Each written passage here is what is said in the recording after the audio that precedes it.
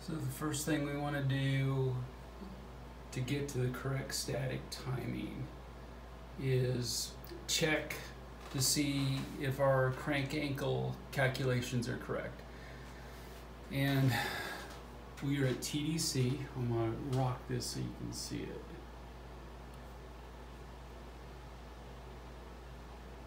There's 0 right there. Okay. 0 here on the line.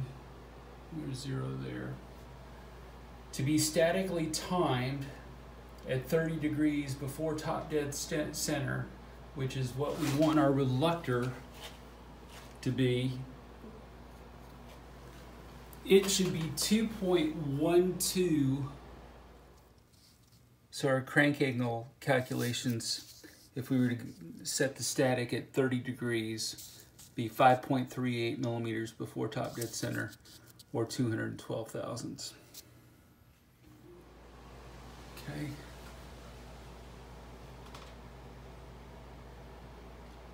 So that is just on the other side of 30. Our reluctor should be on the leading edge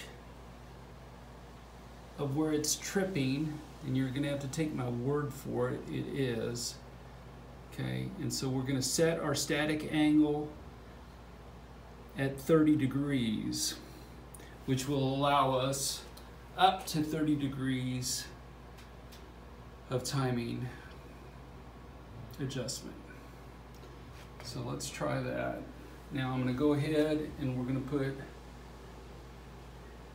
the timing gun, timing light on this, and we're going to read that pointer. I mounted a degree wheel behind my starter plate and it is bolted to my rotor.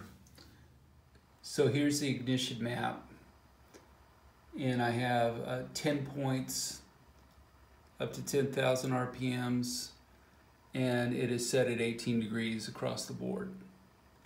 So if we put a timing gun on this, then it should, that red line should line up with the pointer, and it would be 18 degrees if everything.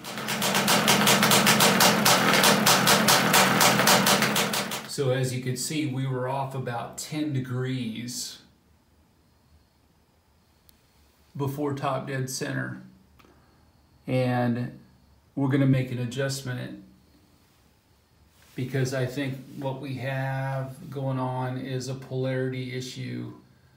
I'm not going to change that right now, but we're going to creep up on this first. We're going to go in here, we're going to change the static angle to 40 degrees. And we'll see if that brings us back.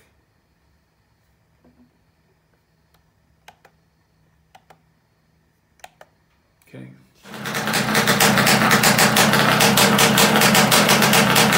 Still off 3 degrees, so we're going to go ahead and make another change, and we changed the static angle to 43 degrees, and let's see.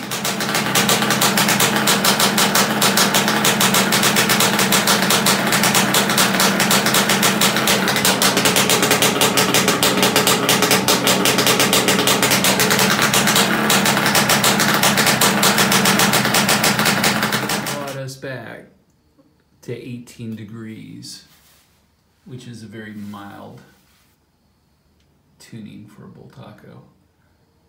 Okay, so the polarity issue happens to be with the pickup.